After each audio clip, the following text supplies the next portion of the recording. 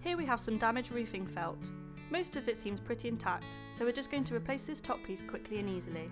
Start by removing the finials and fascia boards from both the front and rear of the building with a screwdriver. Next, you need to untack the existing damaged felt from the roof, taking care not to damage the other pieces underneath.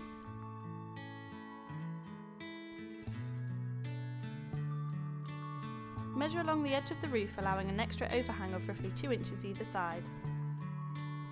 Roll out and cut your felt to size before placing it on the roof and cover the apex evenly.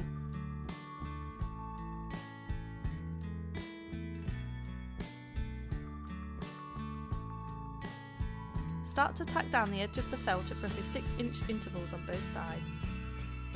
Remember to smooth the felt out before tacking to prevent wrinkles.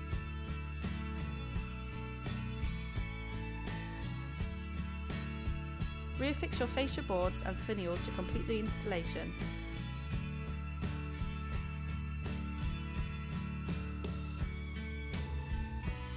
Your felt is fixed. Make sure to check your roof felt annually for rips, tears or weather damage and replace it if necessary.